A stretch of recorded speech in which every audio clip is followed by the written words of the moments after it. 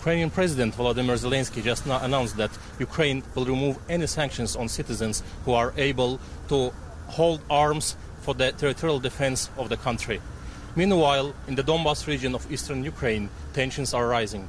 People are queuing on the pharmacies, on the money exchange offices and gas stations. They are willing to take whatever they can and leave the area as much as possible, as fast as possible.